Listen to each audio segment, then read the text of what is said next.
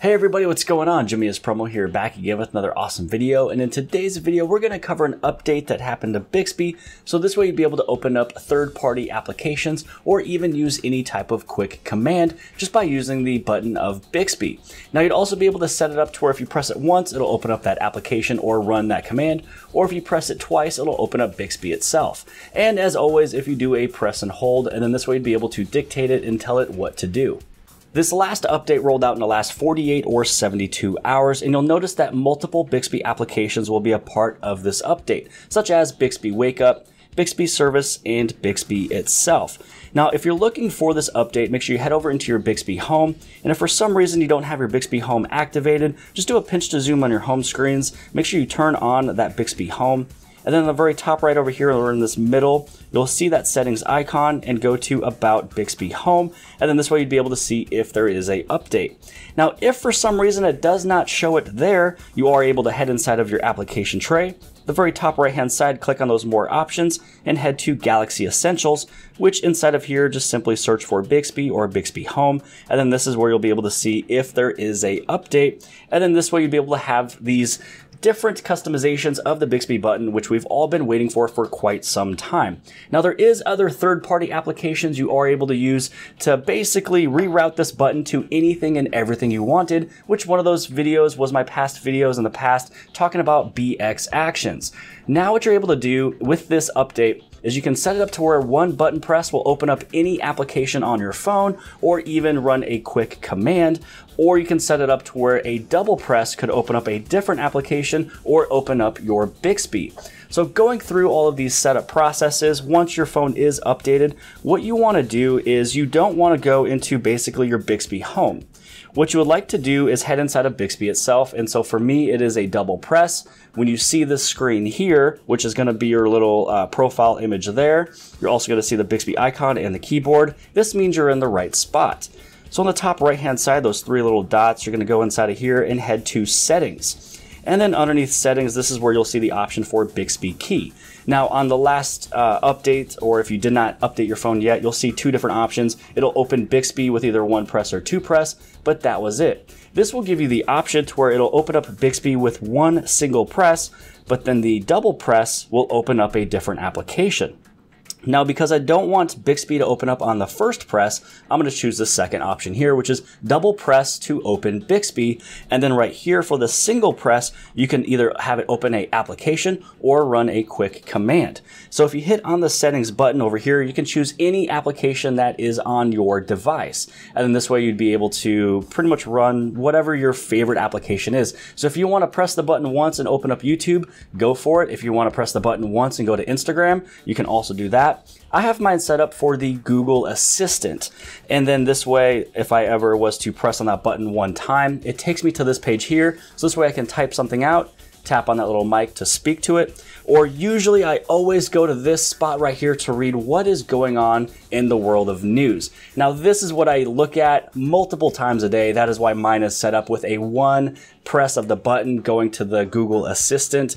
Now if you would like this one to go directly into being able to speak to your Google Assistant, which is very similar as if you were to tap on this mic icon here, then my buddy Brett over at Tech with Brett will be uploading a video showing you how you're able to do the workaround.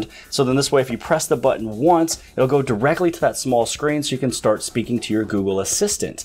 So I will place his channel right below this video, and whenever he uploads that video, I'll also place a link for that video if you guys wanted to go through it. For me, I am actually really happy with having my regular Google Assistant, but if you want to go just one step further, check below the video. Whenever his does upload, I will update pretty much the description below this video. Now, some of the other things you are able to do, let's say we go back inside of Bixby itself, go back into settings, let's go down to the Bixby key, and let's talk a little bit about run a quick command or run whatever you would like it to do. So one of the things is maybe if you arrive home, press the button once or twice, however you have yours set up. And if you select this option here for I'm home, what it'll do, at least for my device, is turn on the Wi-Fi, turn on Bluetooth, as well as setting the ringtone to a specific volume and setting my alarm for 7 a.m. the next day. If you like to create a brand new one, go to Quick Commands. Here is My Commands where you can add more. There's also recommended ones that you can use as well. And let's say you go to My Commands, you want to hit on the plus button. Let's say that for this one, you can just say, just for the sake of it, let's just put in the word movie. And then we're going to add in a command. So you can either select a command that is already preset. So maybe if you wanted to play with something with your alarm or timer, you can choose any of these that is already pre-made, or you can make your own or say your own.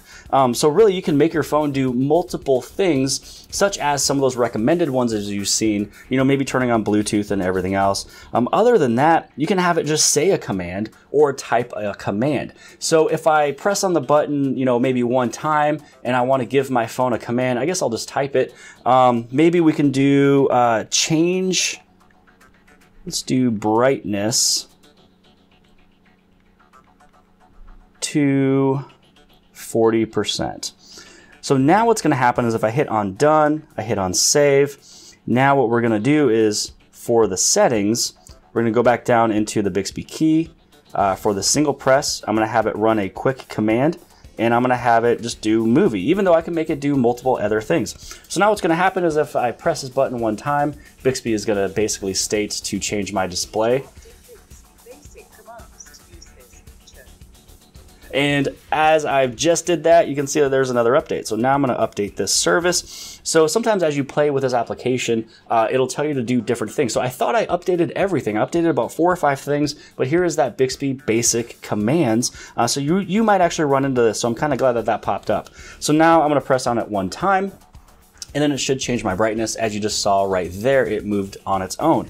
So how about I move it, I'm going to bring it really dim, and then maybe I hit the button one more time. Then you're going to see that it moved it right back up. So if there's any really easy things that you always do on your phone, you can make it run its command that way. So now double press, going back into Bixby, going back into settings. Let's go back into the Bixby key. For the single press, we're going to go back to opening my Google application. So this is just a really simple, fast video letting you guys know that there was a update going on with this. So this way you can set it up with one press will do something, a double press will do something else. And as always with Bixby, you can press and hold, and you can tell it to do anything and everything you want it to do, and it's going to listen and do it for you. Usually when I press and hold on the Bixby button, it's because I'm usually calling somebody. It just makes my life a little bit easier that way. So I hope that you guys have liked this video. If you guys did, please give this thing a huge thumbs up. Write a comment below the video of what you are setting up your Bixby buttons to do. And again, if you are interested going one step further with that button press of talking to your Google Assistant, I'll link you to Tech with Brett's video. Once his gets uploaded and up on the internet and shown to the world, I will place that link below this video just because it's not my cup of tea, but it could be your cup of tea. Other than that, make sure you guys hit on subscribe. Subscribe right over here, this little bottom left-hand side, that little red circle. You can hit that circle to subscribe. Share this video with your friends and family and social media sites, and I'll see you guys later.